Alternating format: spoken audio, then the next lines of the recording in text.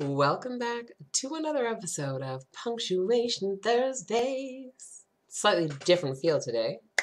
This is good because everything changes. And so I wanted to actually talk to you more about commas and non-essential appositives. Now you can forget like the big annoying word about it. I want to use an example that I've continuously come across in editing. And it goes something like this.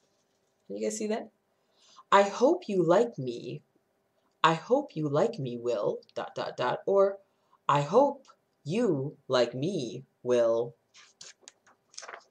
Now, one of the things that we grew up hearing is that when we use a comma, it's for a pause. This is true, but also false.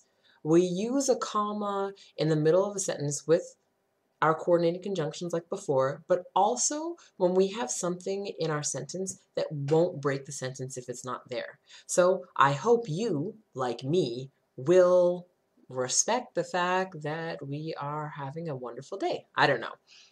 I hope that makes sense to you guys. Peace and blessings. I will see you next Thursday with more from Punctuation Thursdays. Please check out DDP, Discovering Diversity Publishing. It is your one-stop shop for all things publishing. Editing, publishing, printing, selling your book, what? But we also help you out with little tips to do with writing and everything like that. So stay tuned. See you guys next time.